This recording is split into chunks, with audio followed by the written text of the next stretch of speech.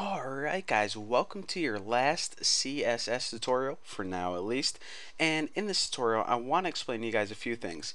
If you go ahead and take a look at the default website, you see that there's a little area to the left with all the links, and then you have your big main area. Go ahead and search for something, you're going to have your links to your left, and then you have your big main area, 220, 780. However, if you go on the login page or the register page, you see that things are laid out a little bit differently. I laid this out pretty much. I split it in half. 500 pixels on the left, 500 pixels on the right. So therefore, just on the register page, since the main area, the main focus is really on the form and not the side links, I wanted to go ahead and lay this out a little bit differently. And why am I telling you this? Because we need to code one last CSS file that's specific to this register page. Now, the good thing is this is only going to take a few minutes. I just need to overwrite a few features. So let's go ahead and make a new file, and I want to go ahead and save this as CSS register.css. Whenever I make a CSS file that I'm only going to use on one page, I like to name it the exact same thing as that page. That way I can easily identify what CSS file is specific to that page, rather than forms, which is of course for all the forms across all the pages, or main, which is to my main website. So again, this is register.css. Go ahead and save that. Now, as you can see in my PHP file, I have two main sections here. One is the left side and one is the right side. So let's go ahead and work with those sections right now. So the left side, pretty much the only thing I need to do is I need to say, okay, this is going to be on the left and it's going to be 500 pixels. So what I want to do is I want to give this a width of 490, and you'll see why in just a sec. 490, and I want to add, hello, no one can type today, margin top of 10 pixels, and this was of course just to give it that little bit of padding from the top so it's not pressed directly up against the search bar. And I want to give a margin right of 10 pixels as well. Now, the reason I do this is because first you have to code it correctly. This left hand side is pretty much going to be where this picture is. Now, if I didn't give it any margin at all, say we decided to change this picture right here so it had a solid background, we don't want it directly butted up against this or else it'll look kind of weird, so you want to give it a little bit of padding.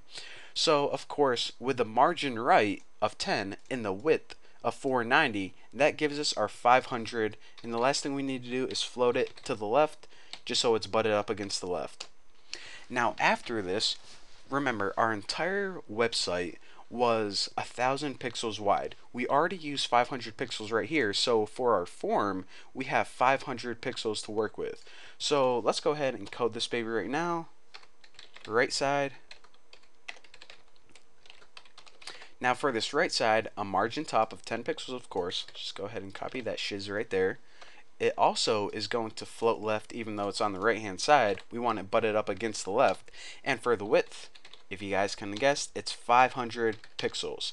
Now the reason we can just use 500 pixels is it's already spaced apart from this left side because this left side has a margin right of 10 pixels, so it can just go ahead and take up the rest of that. It doesn't need a margin right because there's nothing to the right of that. Now the last thing that we need to do is, let me go ahead and open up forms.css, even though we aren't going to be coding it again. As you can see, the container was basically the amount of padding, the width of the form plus the padding. So right now we had 780 to work with, so 740 plus 20 on both sides gave us that 780. However, this form is a little bit smaller. We only have 500 to work with. So let's go ahead and overwrite some of these features. Container is going to have a width of 460 pixels. Now I think I ought to explain a few things before I continue on. First of all, you're saying, okay, how can you have two things named exactly the same thing? Well, not only in HTML or CSS, but in computer programming in general, it reads your program from top to bottom. So the bottommost thing is the last thing the most recent thing it reads. So basically it's going to take all the settings from this, then it's going to take all the settings from this, and then it's going to take all the settings from register CSS. If you overwrote anything in register CSS that was inside forms.css, it's going to use the settings from register.css. So basically, if we say, okay, first we want to set our container to 740 pixels, but then later on we change our mind and want to change it to 460 pixels, it's going to take the latest most instruction and go with that. Now remember, our total width of the form is 500 pixels, but we didn't overwrite the padding of 20 pixels. So when we have our new width of 460, we still have our padding of 20 on each side, which is 480, 500, and that's going to give us our new and improved form, perfectly fit for our register page. I know that was a lot to take in, but trust me, it makes sense. It's so easy to work with forms when you have some general guidelines, then you can just overwrite whatever the heck you want to overwrite. Now, two other things that we need to look at real quick is the input section and also the hints. Now the input section is how wide we want those input areas to be, pretty much the area that the user types into. By default they were 500. That's no good. That means they're going to be the total width of the form. So let's go ahead and change that right now. The new input width is going to be 360 pixels, which is going to look beautiful. And the last thing is this field hover hint, if I could find it right here.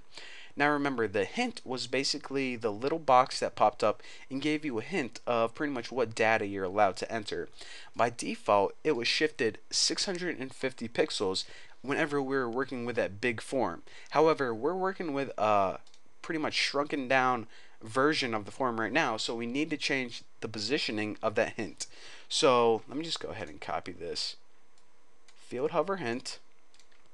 We're pretty much saying we want to overwrite the hint right now, so instead of a margin of 650 pixels, which would put it way outside the form, we want to change this to 450 pixels. Now all that's going to do is it's going to move the hint. It's pretty much going to make it fit in our mini form. So now let's go ahead and save that and check it out. Our register.css page is perfect. Basically, remember, all we did is we overwrote some settings. We pretty much changed our layout different from the default, and we changed some settings in our form because the original form was for a big form, and these are the settings that we need for a smaller form. Pretty much a smaller width and smaller input boxes, and the hint has to be closer to the input boxes. So there you go, we are finally done working with CSS, at least for now, at least until we go to another page. And the good thing is, whenever we do code other pages, the majority of the CSS is taken care of. So anyways, I'm gonna shut up, I'll give you guys a break. So thank you guys for watching, and finally in the next tutorial we get to start with the good stuff.